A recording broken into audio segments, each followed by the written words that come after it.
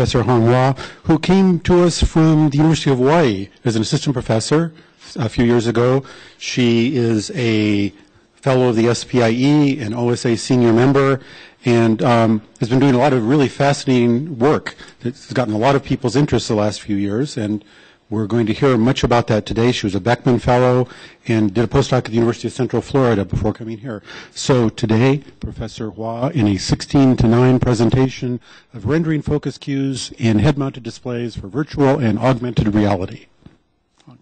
Thank you so much, Charlie, for the introduction. And it's such a great honor to be able to speak at our own college, right? And so before I start, let me start with introducing you my wonderful students. And so obviously they are very happy, and I'm very happy too. And but today I won't be able to present everyone's work, but at least I want to thank everyone for their hard working. And if I did not mention their work, it's not my fault, it's the time. But I do appreciate their hard working, and they are very wonderful students and staff. And so let me also start with like a very brief general introduction about the general research that my group has been working on. So we have been working on 3 different kind of broad topics. The very first one is relevant to the talk today, is we are developing optical technologies for wearable displays, from creating unique optical components to building sophisticated optical systems instrumentation to testing the performance of this type of displays, and even trying to test the visual perception involved with this type of displays. And you will hear a lot more later today. And the second area that we have been working on is endoscopy for minimum invasive surgery, and we have been working with the surgeons to trying to develop endoscopes that goes into the body and trying to improve the field of view, improve resolution, and improve spatial awareness for surgery. And so some of the pictures you see, we put the instrument into the poor pigs and took pictures of it. And the last but not the least, we are also interested in microscopy, especially 3D microscopy, the systems that we develop are capable of creating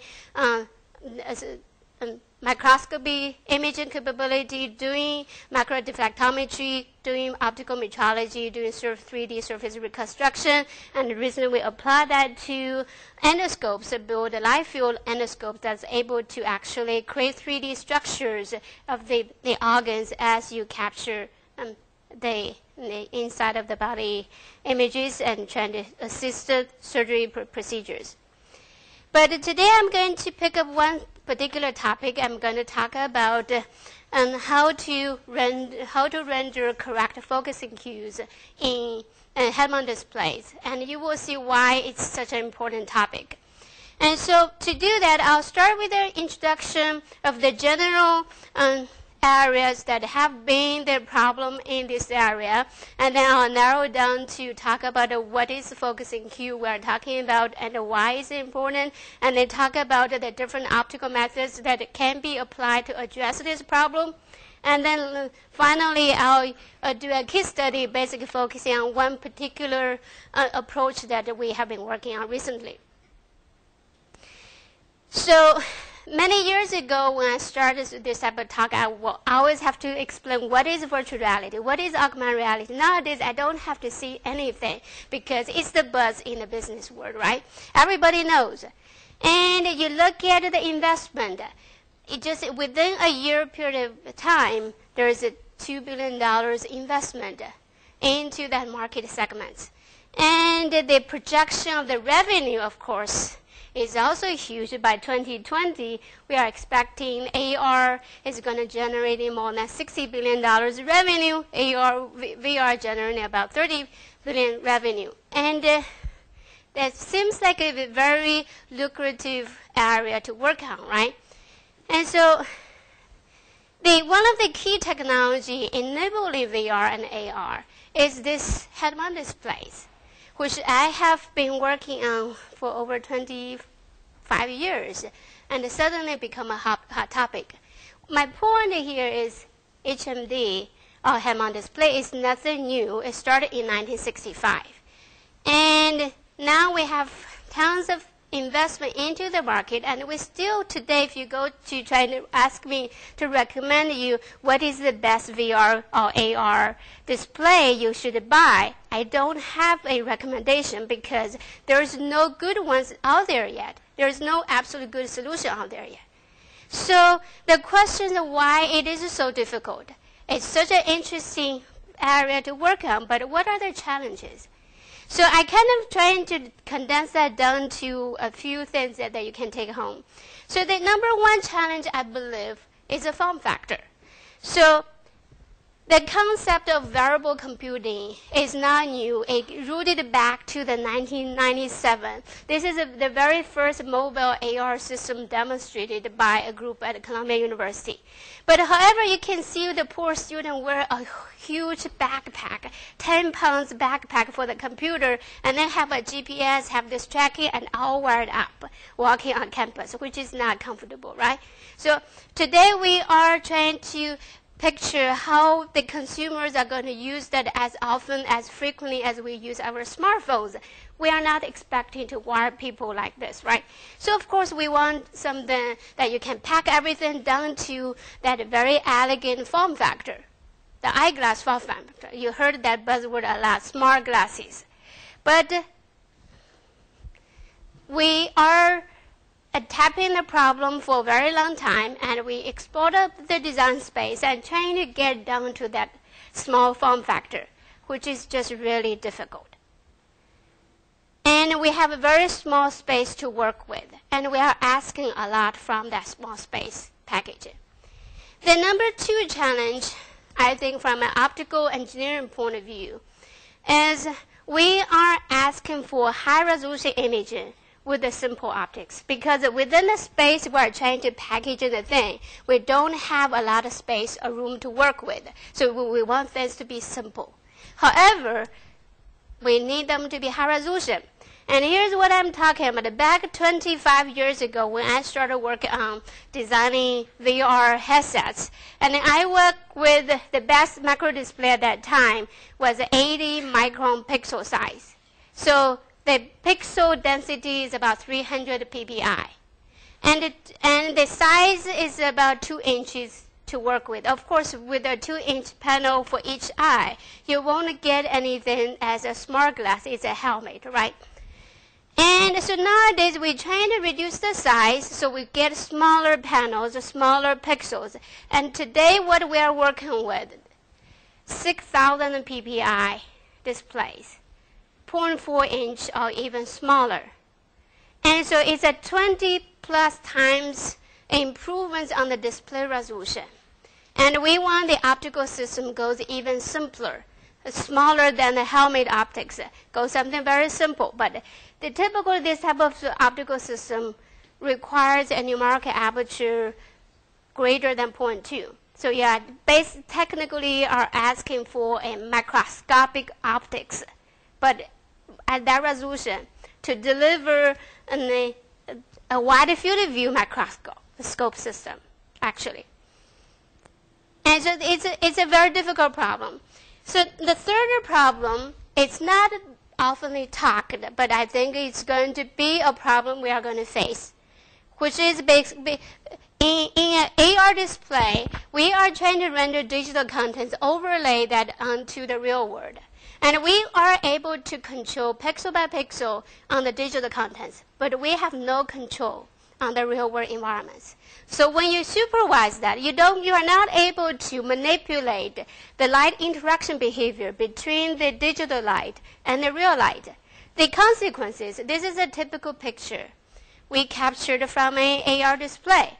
When we were trying to overlay an aircraft on a piece of white wall, you don't see a very solid aircraft picture.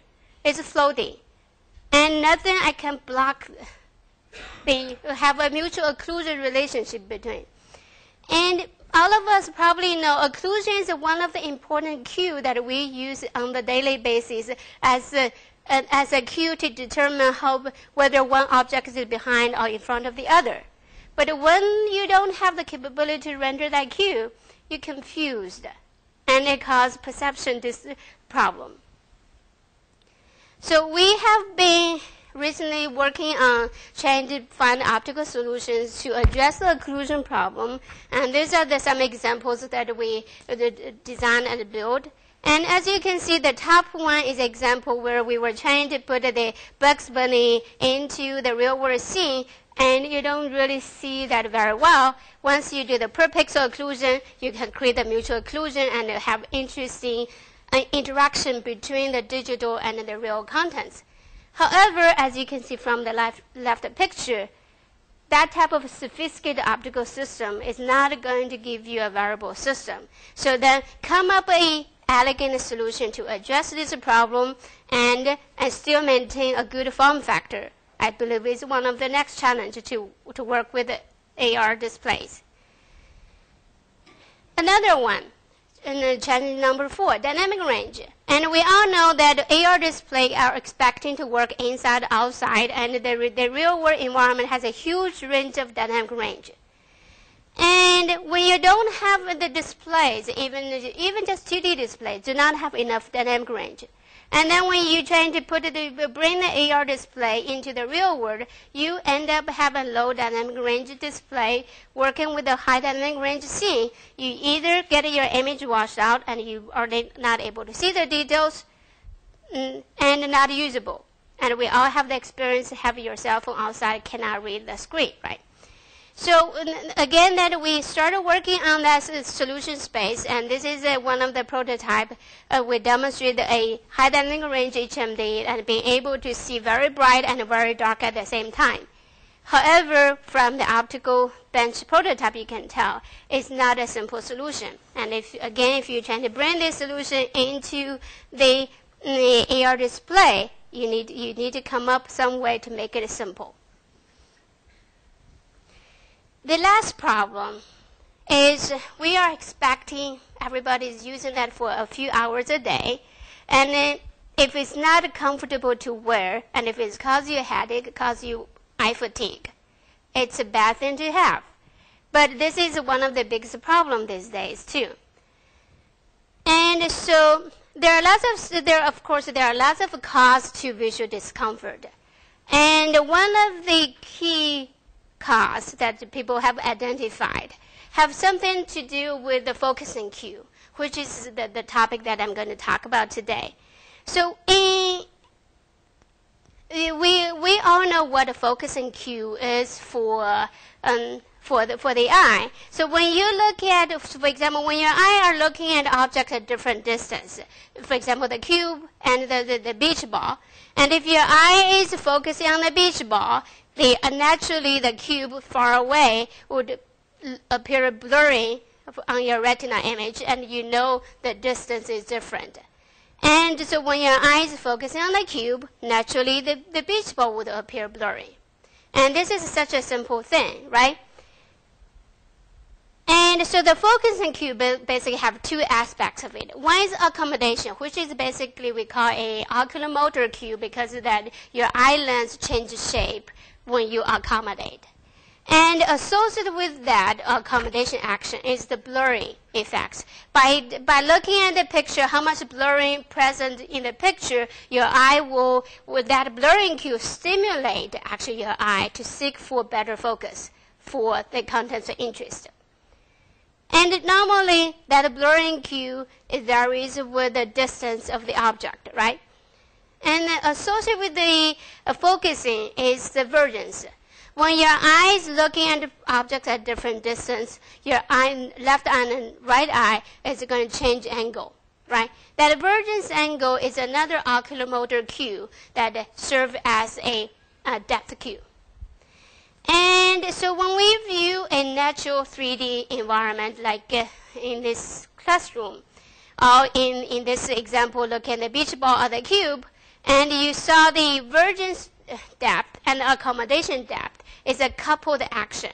When your eye converge to a depth, your eye also naturally accommodate to the depth of interest.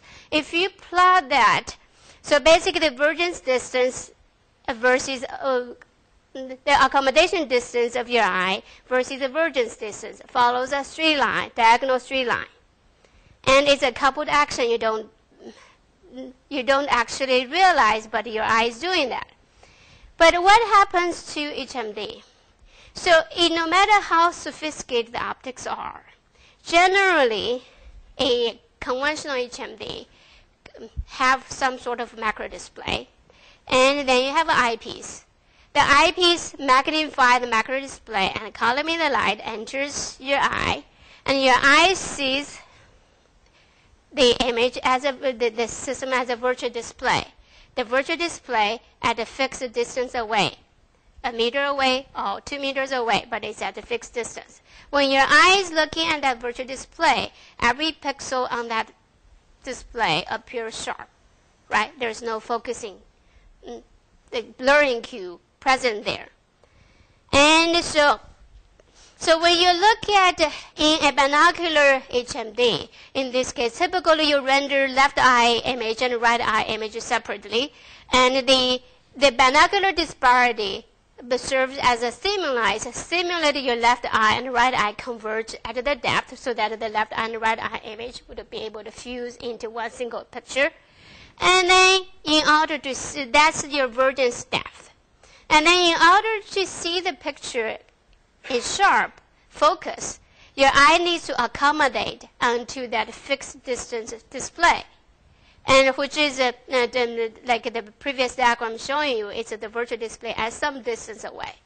So when you plot the accommodative distance versus the vergence distance, in this case, your display screen serves as the cue to your eye accommodation. It's a fixed distance. So basically, your eye, as you change the vergence distance, your accommodation distance stays flat. And this problem is known as the vergence accommodation conflict problem in HMD. And is it important? Yes, it does, because we have done, and other people have done, enough psychophysical studies to demonstrate that when you have a system that does not render correct this focusing cue, make the vergence accommodation decoupled, and there are artifacts. One thing is you see distorted depth perception. So basically, the 3D world rendered through this type of display appear flat, not as deep. You see when you underestimate the distance. And the most significant problem associated with it is people experience eye fatigue, or you have difficulty fusing the pictures of the diplopic vision, or after a long time, a period of usage, you have degraded oculomotor responses.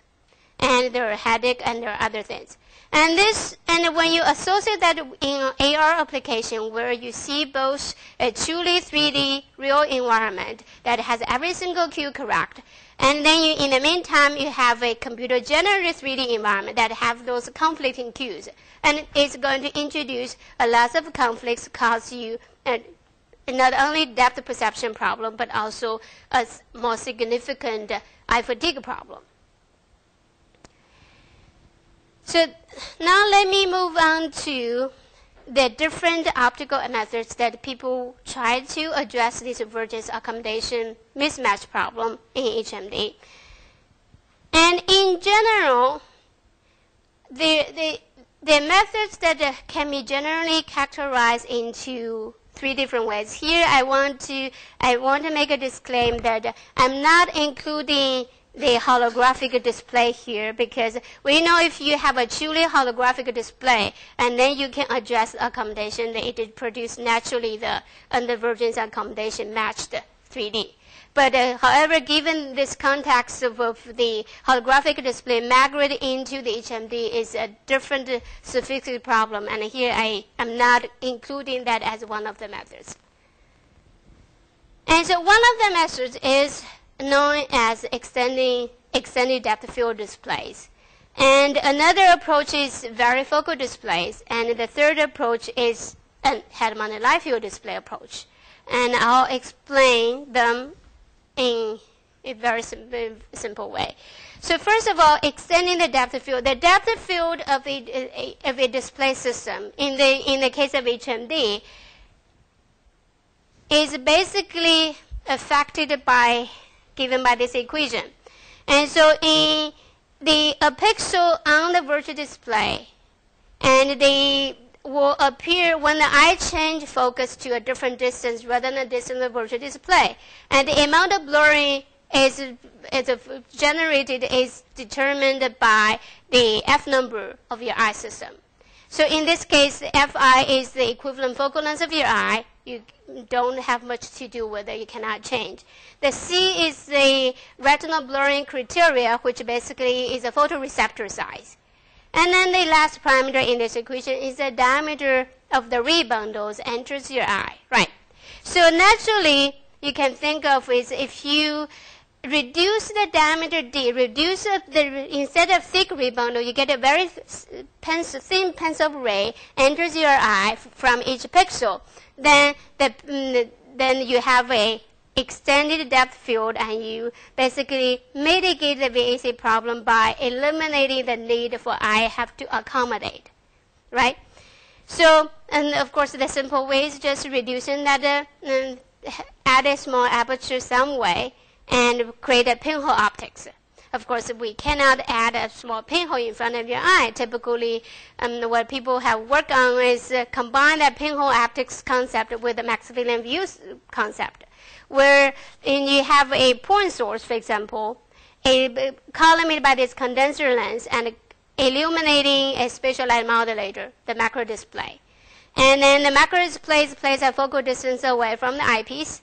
And then in this case, you are not imaging the light source at the back of your retina. You are imaging the light source projected right on your the entrance pupil, the center of the entrance pupil. So therefore, that allows from each pixel on the macro display, there is only one tiny thin pencil ray enters your eye pupil.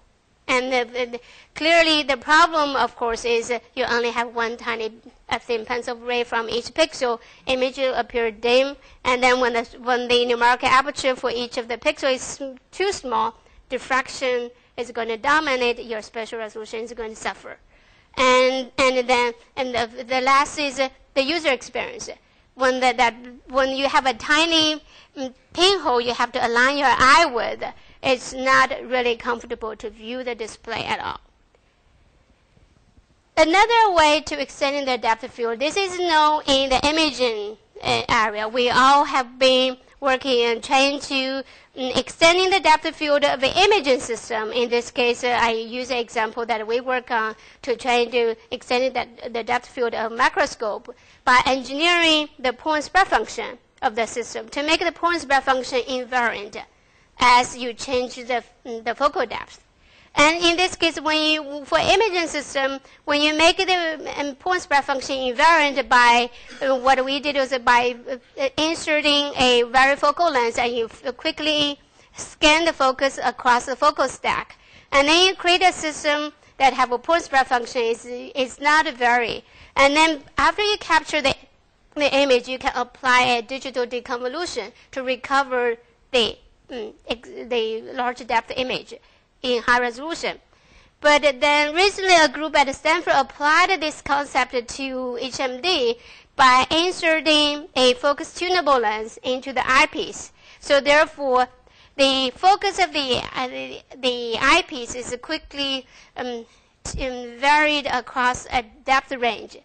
So the consequence is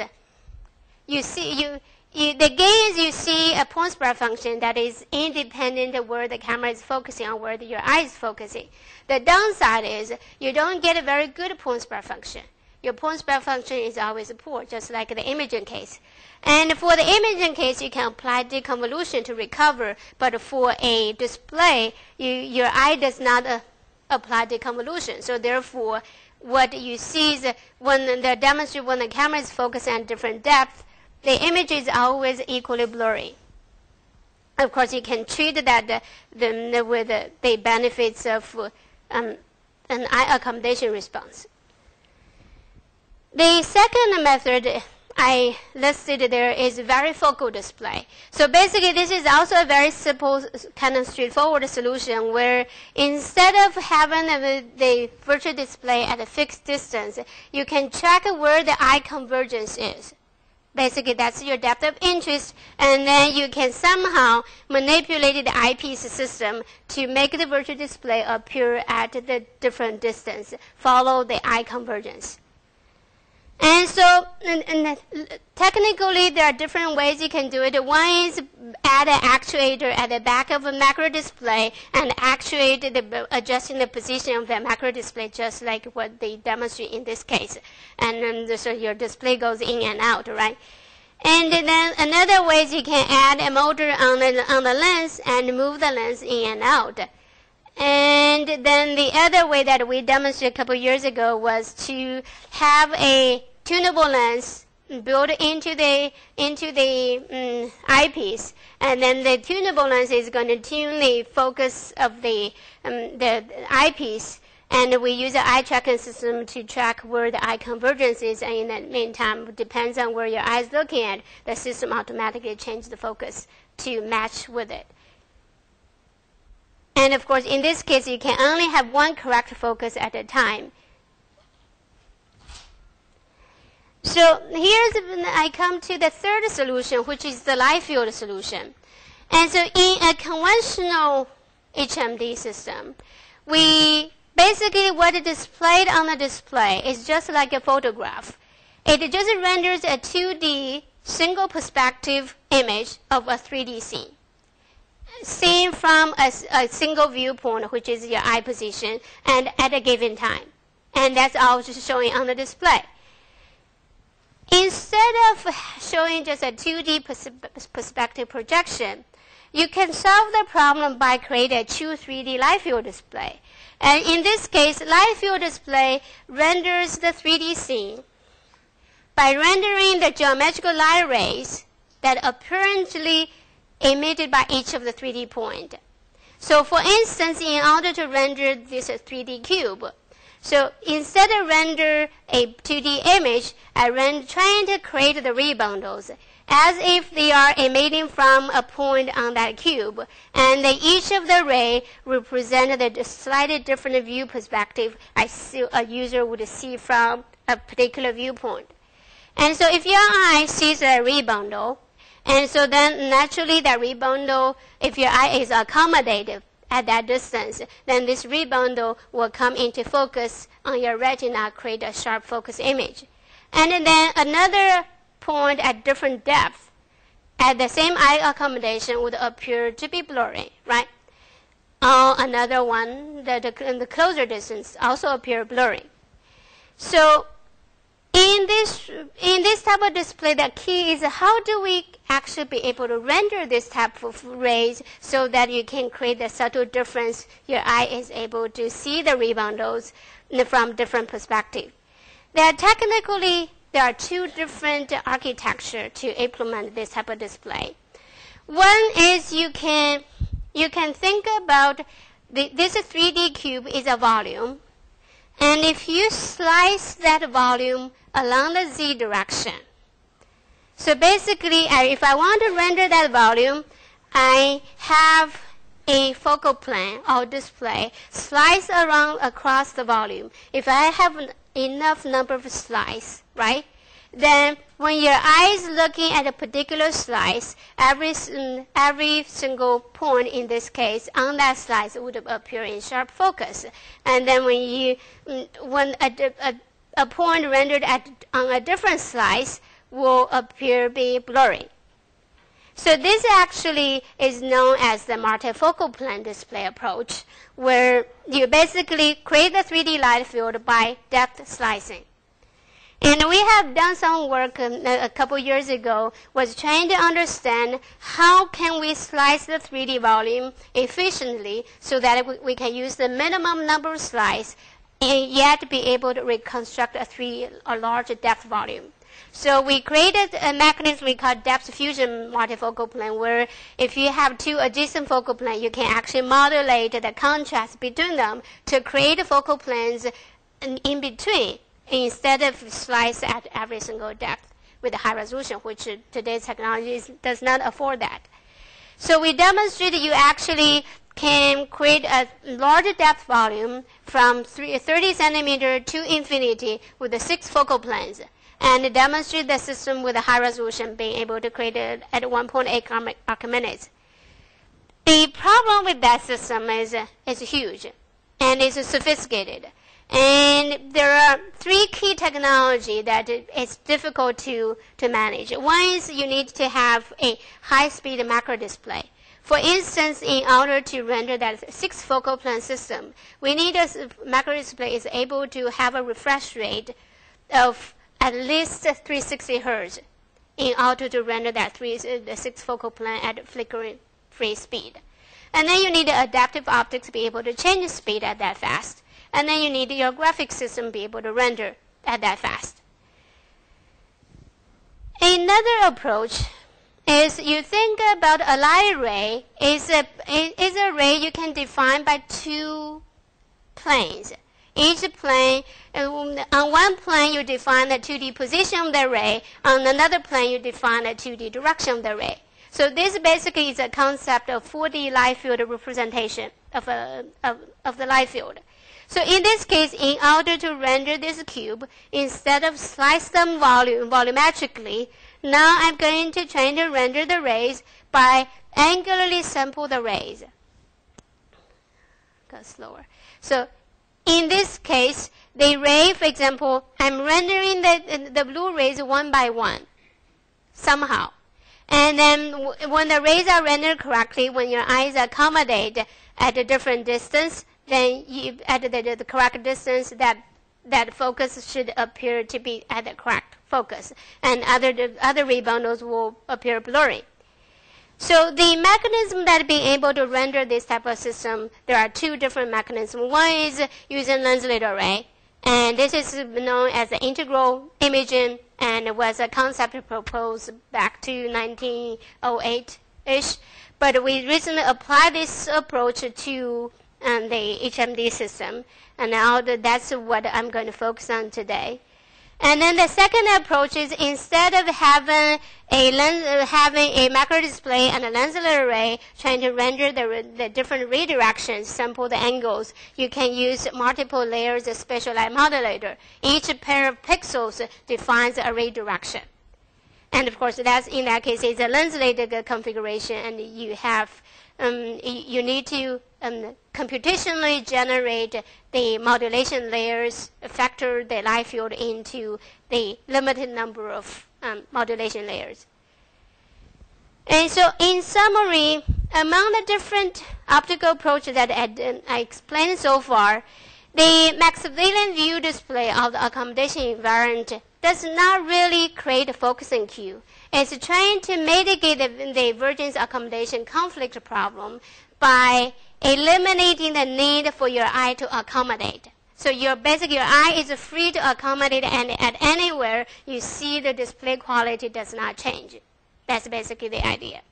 So the varifocal display is simple enough that allows you to change the adapt your focus to different distance, but you can only generate correct focus for a given distance at one at a time. And the light field approach obviously is trying to generate the correct focusing cue no matter where your eye is looking at. So, and of course, it's a much complex and sophisticated solution to deal with. So now I'm going to show you some example of what we have done recently with the Harman light field display using the integral imaging approach. So earlier I said there are basically 3 different optical architecture to allow you to render light field: the multifocal plane, which I talked about earlier, and the integral imaging, and the multi-layer computational light field display. And the one that I'm focusing on is this one. So before I start to show you some of the prototypes that we built, I want to now start to talk about the image formation process with the light field display, and what type of characteristics this type of display have, and what problems that we need to deal with, basically. So even though there are different optics architecture that allows you to render light field display. In general, they all goes back to the 4D light field representation. So you can simplify that image formation process into basically in this simple diagram. The light field engine basically generates the light field, and the eye model, the eye sees the light field. And we want to quantify what the retinal image look like when the eye accommodate at a different distance. So in the light field generation engine, in a 4D representation, you need two planes. One is the rendering plane. That you can think of that is the image source that typically renders an array of 2D images, representing the positional information of the light field.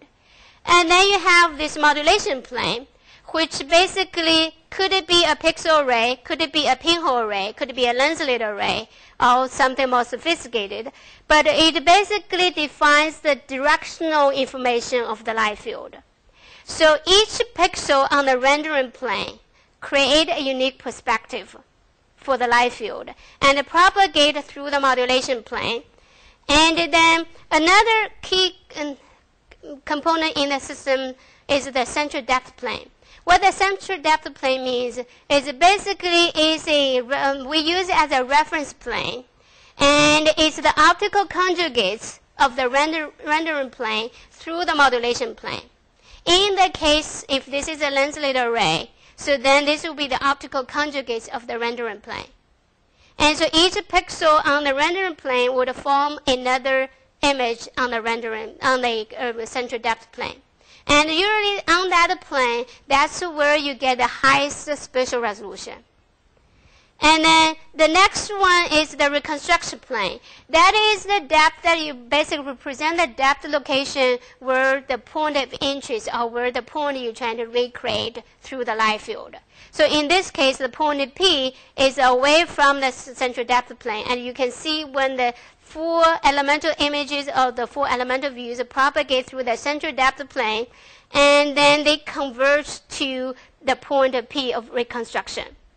And then each of the elemental view continue propagate, and then you see the view windows. That's basically where your eye is supposed to locate it to view the light field display. And normally we put the entrance pupil of your eye at the view window, and then you have an eye model to see the display. And then you can see each elemental view would project into a small circle on your eye pupil. So in this case, to be a light field display, you need to multiple different views enter your eye pupil at the same time, right?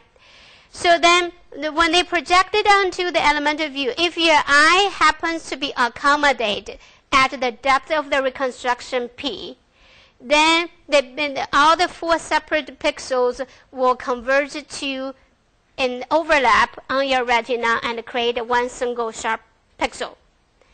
And if your eye happens to accommodate in front of the construction plane or behind the reconstruction plane, the multiple elemental pixels are going to be separated on your retina and create a retinal blur.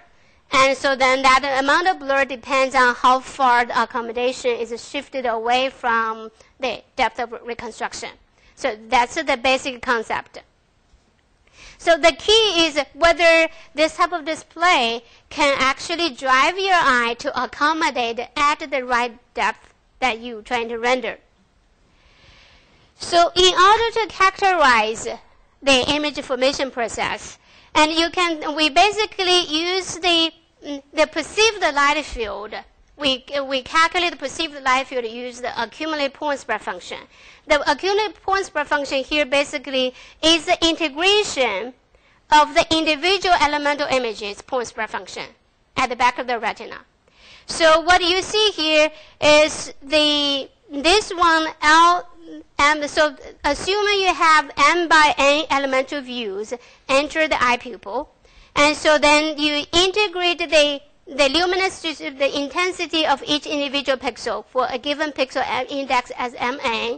And then you're also considering the wavelength weighting function for the different pixel channels, the red, green, blue, all depends on how many wavelengths you sample, and there's a different weighting function. And then we also consider the different elemental view enters the eye at a different position. And the stars cross-out effect is also plays a role here. So that therefore, depending on the entering position of each view, and then we apply a different weighting function, apodization function. And then the key finally is this point spread function of each elemental image. So the point spread function of each elemental image, basically each pixel on your rendering plane propagate all the way through the system, ends up on your retina, and creates a point spread function. And that point spread function is depending on a few different things. And so one thing I want to emphasize here, I want to explain before I explain the relationship is, on the view window, how many views enters your eye and create that integral image is important. So we define that, characterize user parameter called view density. Basically, the number of views per unit area is the definition of view density. And so if each elemental view projecting into a small area, and we calculate the number of views by multiply the view density with the area of the eye pupil. And that's the number of views you are going to integrate to create that accumulated point spread function. And the view density, the higher the view density, the smaller the footprint of each elemental image is, right? So then the numerical aperture of each elemental view would be small. And the smaller that numerical aperture, the higher diffraction problem kicks in, right? So then it's not always the more views, the better. And you will see that in a minute. So then in general, basically, each elemental view, the point spread function, is going to depend on where the central depth plane is located relative to where your eye is located at. So we use a Z over CDP as a measure. And then depends on the view density of the light field sampling, how many angles you sample and in how dense you sample, basically. And then the other is the axial displacement of the reconstruction depth. I mentioned earlier, when the reconstruction plane coincides with the central depth plane, you have the highest spatial resolution. As the reconstruction plane is shifted away from the central depth plane, and each of the pixel propagates is going to create a defocusing blur. The further away you have, the larger the defocusing blurring you have. So therefore, you expect to see a degradation of the image. And then finally, it depends on the eye pupil diameter, of course, it's because how many views you can integrate within a given area. And it depends on where your eyes accommodate at. So I'm not going to go through that math, but I'm going to show you some of the interesting results.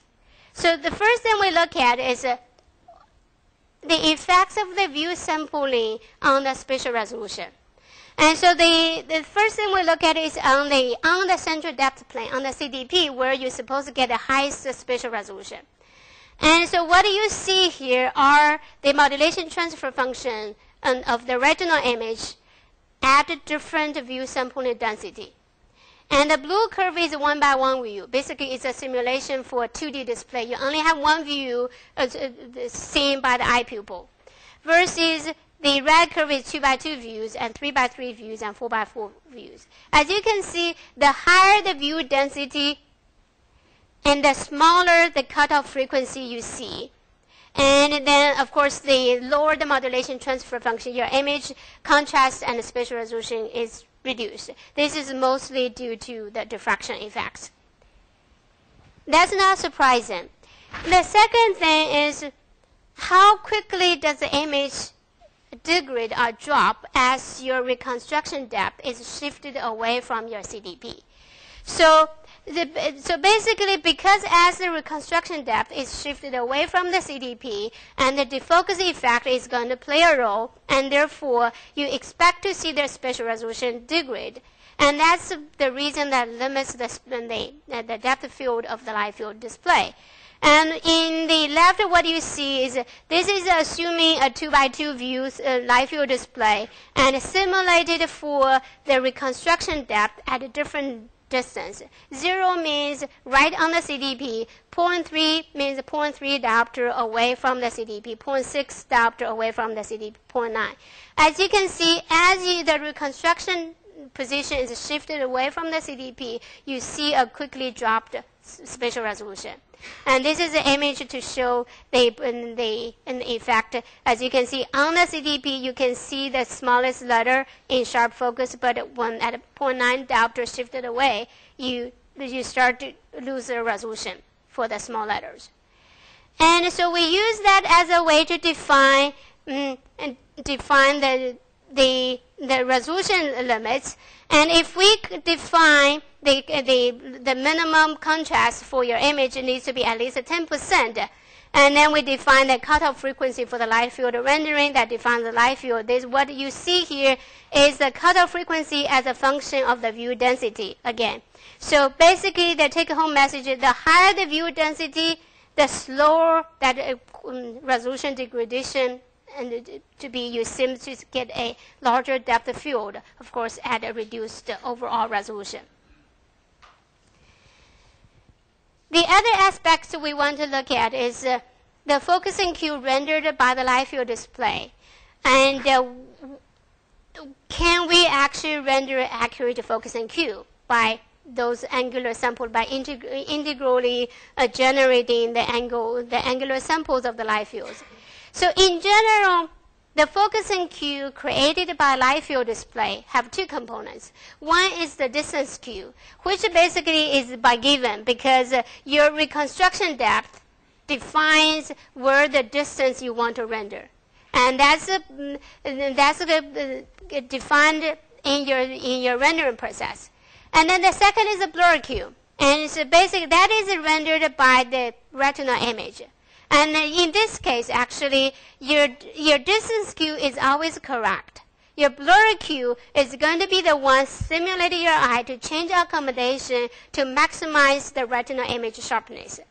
And in this case, retinal blurring cue is the true stimuli, is the only stimuli that can stimulate your eye to perform accommodation change. And we first look at how does your eye actually respond to this type of display.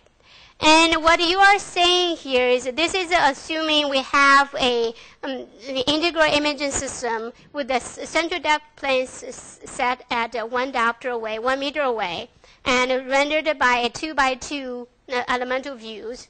And when the first plot shows you the modulation transfer function of the image contrast change as a function of the eye accommodation change through the space. So 0 means the eye is accommodated right on the reconstruction plane. And then a negative shift means the eye is shifting toward the CDP and then closer to than the reconstruction depth. And a positive shift means it's shifted further away than the reconstruction depth. And so the three plots, A and B, C, basically were given for when the reconstruction is on the CDP versus 0.5 diopters and 1 diopter away. As you can see, the black arrows basically marks where your eye sees the highest image contrast.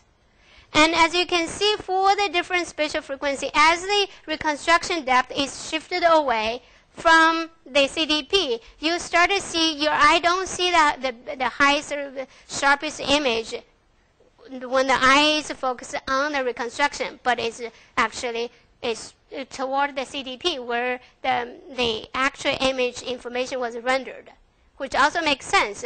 And then you start to see a balance of it. The last plot is to show how the eye responds to a real environment. This is ideal if your light field display is rendering correctly the focusing cue. You should see them at different spatial frequency. You always find the sharpest image at the position of the object or at the position of the rendering. And so that gives you basically the amount of how far the black arrow shift away from the reconstruction gives you a measure of accommodation errors. for this type of display. And in general, the plots on the right side basically plot the accommodation error as a function of the distance of reconstruction. And the general message is if the accommodation error, you have accommodation error if this black arrow is shifted away. And if you have at different spatial frequencies, as you can see, in this case, the low frequency tend to have more accommodation errors than the high frequency information. Of course, the high frequency in this case also have very low image contrast. In general, it's the middle frequency is driving the eye accommodation. So then when we look at the view density as a function of the accommodation error, we choose middle frequency like 10 to 15 cycles per degree as a reference frequency. And what you see here in the plot is showing you the function of the modulation transfer function of the eye accommodation response as a function of the view density. So basically, the more views that you render, the better the accommodation accuracy is. And in this case, this is when the reconstruction is on the CDP. This is 1 diopter away. And even in this case, with the 4x4 views, you can still, 1 diopter away, your eye still can find the correct focus at the accommodation error is still 0. But however, when you compare the more views, 4x4 view versus 2x2 view, when you have 2x2 views, you see image have a higher contrast. When you have 4x4 views, your image has a lower contrast. So it's a trade-off between the image quality and accommodation error. So with this generalized study, we start to build prototypes to demonstrate what we can do.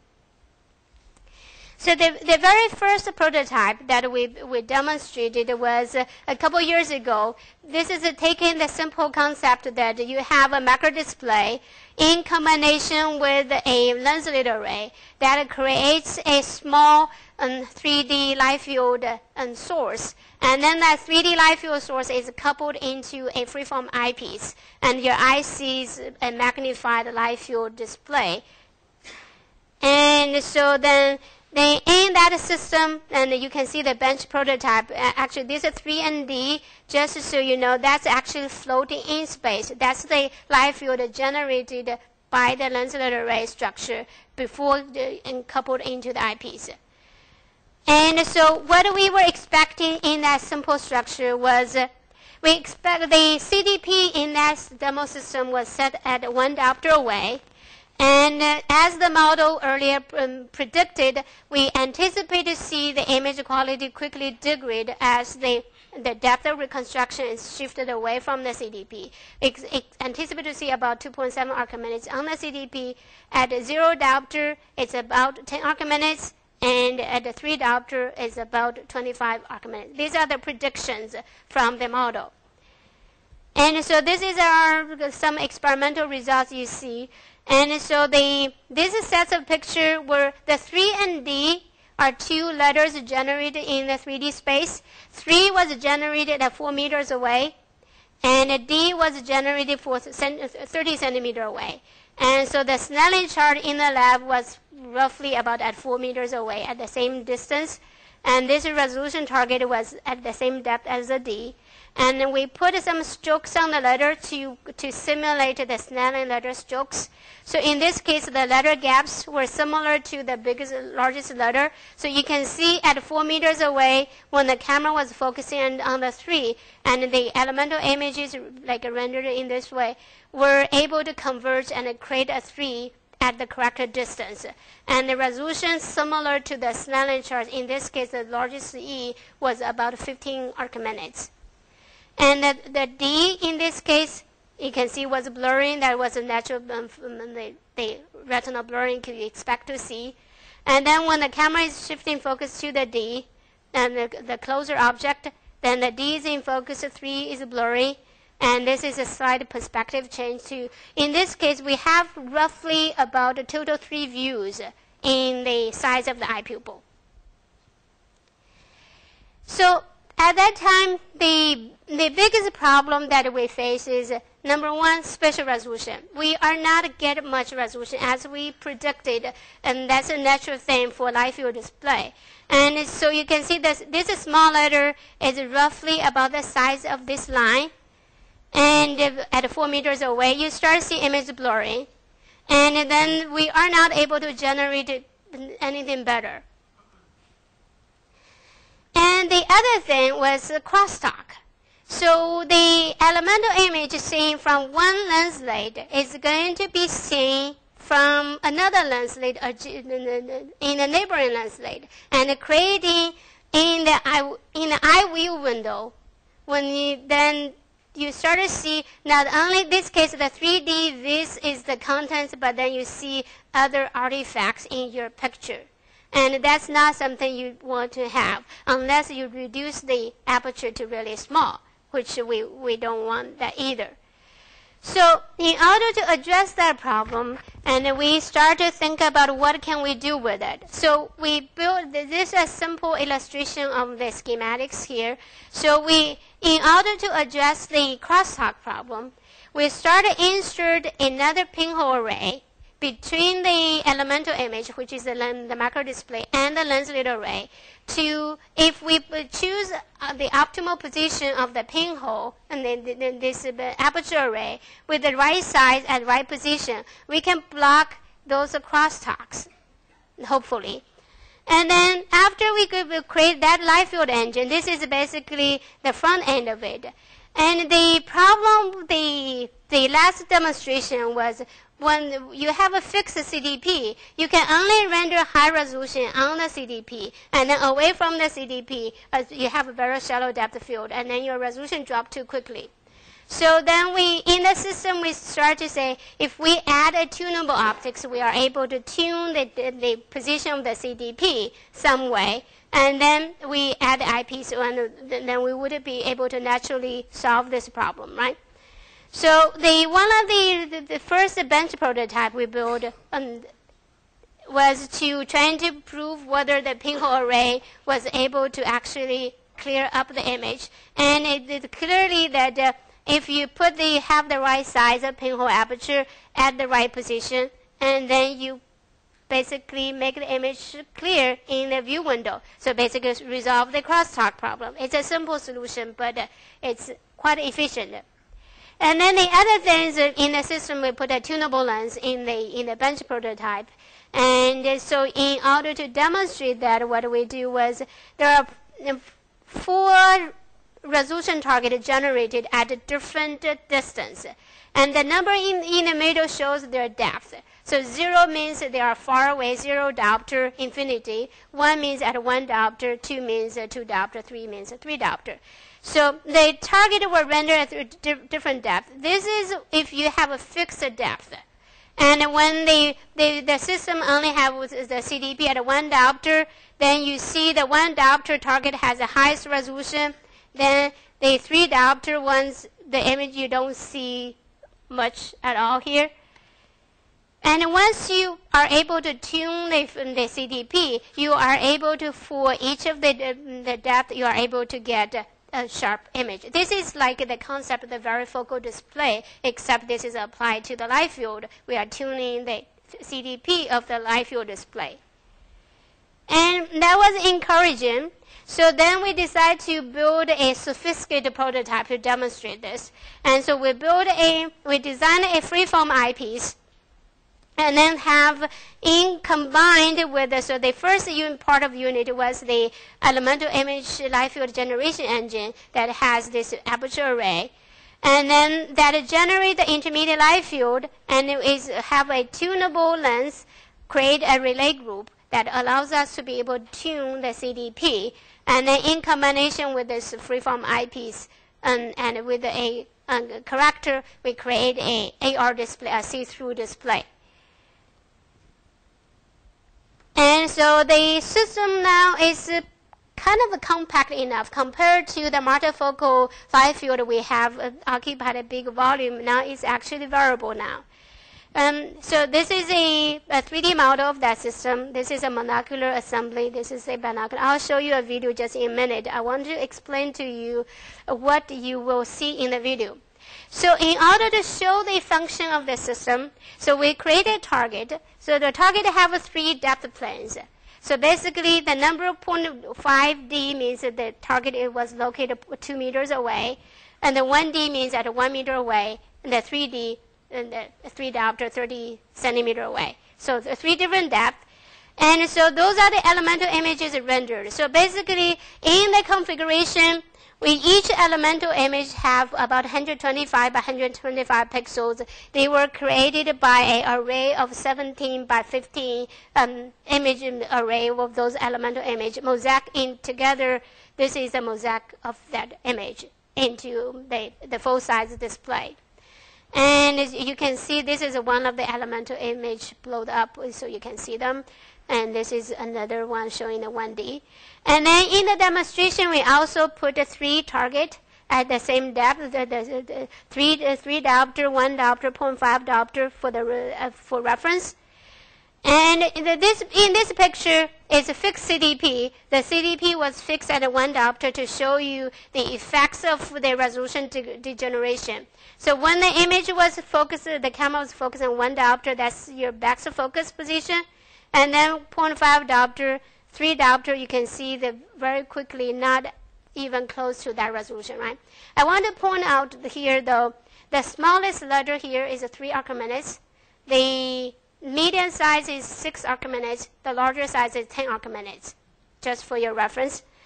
And so then the other mode we are demonstrating in that video is a very depth CDP mode, where the CDP is tuned to 1 depth at a time. So basically what you will see is when the CDP is tuned to the 3 diopter distance, you get the reconstruction at a high resolution as good as the 1 diopter you saw earlier. And then, of course, in this case, the 0.5 diopter would be really blurred. And then in this case, when the CDP is at 3 diopter, even your camera is focusing at 0.5 diopter, the image would be blurry because there's a larger separation from your reconstruction depth to the CDP, right? And so then the next mode you are going to see is the dual depth, dual CDP mode, where actually we generate similar to the multifocal plane, except this is applied to the light field, where you actually times the multiplexing 2 CDP and together. And so when the camera is focusing on the 0.5 diopter, so in this case, nothing changed in the contents. When camera is focusing on the 0.5 diopter, you see the equivalent high resolution image. When the camera switches to 0.3D, the 3.5 diopter, you also see high resolution image. This is because this is volumely rendered for a large depth range. So now let me switch to the video because I couldn't play them.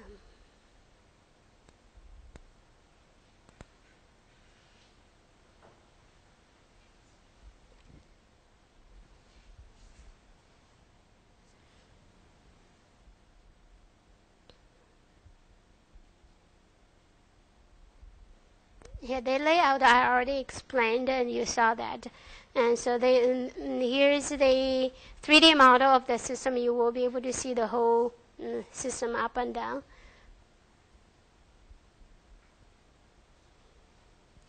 And here is the two relay group, and this is the freeform eyepiece. And you will see a whole picture, the video of the prototype set up on the bench. And this was the camera placed at the view window position to capture the videos you will see.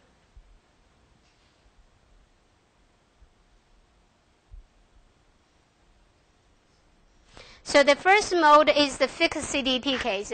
It started with the CDP set at 1 diopter, and you can see as the camera is switching focus, in that case, the 3 diopter target even converged, created the correct the 3D contents, but resolution was lower.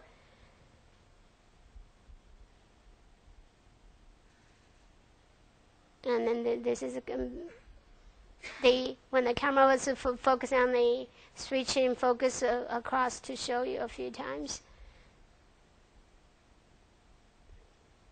And then this is a very CDP mode. We started with the CDP set up at a 0.5 diopter. And the camera, when the camera is focusing here, you can see what I said. Even though when camera is focusing at the right, they target the elemental image converge, but it was lower resolution. And you get the best resolution at 0.5 diopter. Yes? Why instead of blurring, we see multiple image overlay? Which one? The 3D. And the 3D, in this case, because of the separation of the CDP and the reconstruction depth was too large, and so some of the elemental images do not converge properly. And so if you look carefully, for example, the 1 diopter one, they all converge because the 1 diopter, the distance away from the 0.5 diopter is smaller. It's only 1 meter difference. In this case, it's like almost a 3 meter difference.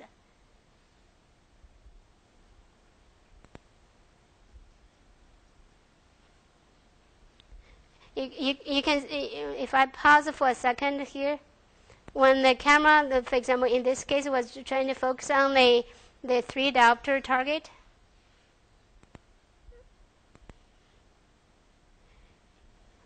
they are kind of convergent but blurry. Versus if you try to see the 1 diopter case, let's see if I can. The 1 diopter one get a sharper focus, even though the reconstruction depth was away from the CDP.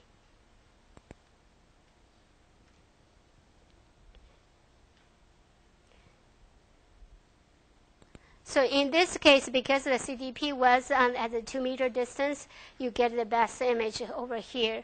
And the other, this is like a blurry. In this case, the elemental image do not converge at all. And then so you see the separate letters.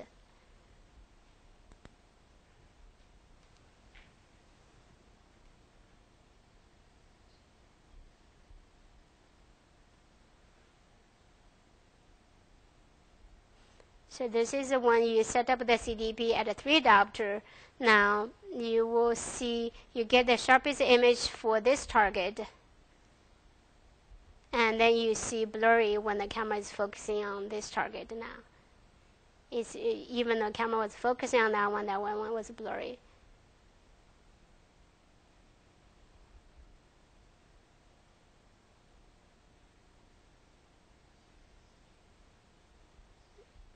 And so now this is switched to the multiple CDP case. And so the 2 CDP were rendered at a 3 diopter and a 0.5 diopter. And you can see when the camera is switch and focus now, switch and focus on the 3D or the 0.5D. At both depths, you can see high resolution rendering. And the last one, my student really likes to show the Einstein. So, and so again, this was like rendered with a 2 depth, and one CDP at 2 diopter, one CDP at 0.5 diopter. The Einstein was a 3 diopter, 2 diopter, 1 diopter, and 0.5 diopter. So you can see when the camera is switch and focus, the model, the Einstein model is changing the blurry. So in the case of the letter, because of the Snellen letters, it really shows the sharp details. You can see the elemental image becoming separated, and the artifacts is noticeable. But in the case of it's a continuous image, I want to show you that one last. You don't really see the separated elemental images start to give you more naturally looking blurry.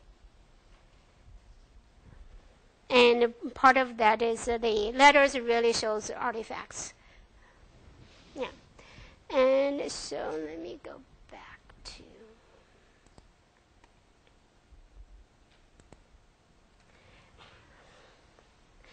So basically that's the end of my presentation. So what I did today, I summarized the different optical methods that people have explored to address the VAC problem in HMD, trying to create a more comfortable AR, VR displays. And we demonstrated the live field display that we have been developing recently. And obviously, there are lots of limitations for that prototype. And we only have about 30 by 18 degrees of field of view. And the resolution is, right now, is about 3 arcminutes. And the depth range is large, as you can see, from 3.5 diopter very close to very far. And especially if we're utilizing the multiple CDP rendering scheme, and we can achieve the same resolution across the large depth volume. Of course, that is done by the display only have a refresh rate of 60 hertz when we multiplex 2 focal planes, 2 depth planes, with a refresh rate down to 30 frames per second. So we need to get over that. And so the increase in the field of view, improving the resolution, improving the eye-box, improving the refresh rate. There's a long list of things that are still not quite right yet. And then the other things, the system is still not as compact as as I said at the beginning, everybody wants to have a pair of smart glass you want to put on. That one, only my students are willing to probably.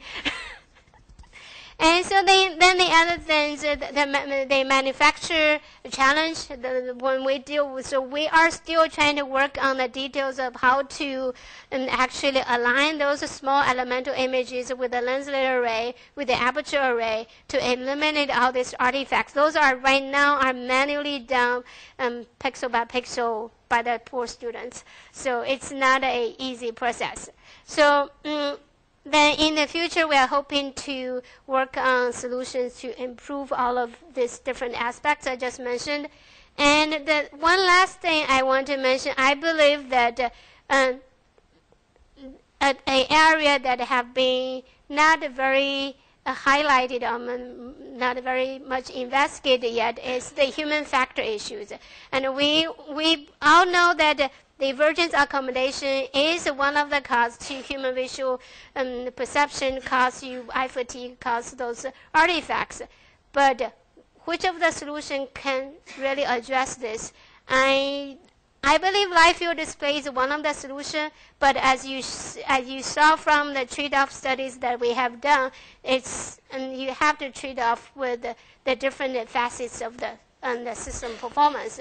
And to what extent that is able to address the problem, and it's an open question. So I'm hoping that in the future we can dive into those human factor studies more. And with that, I want to again thank my students and the collaborators, the funding agencies, and that's it.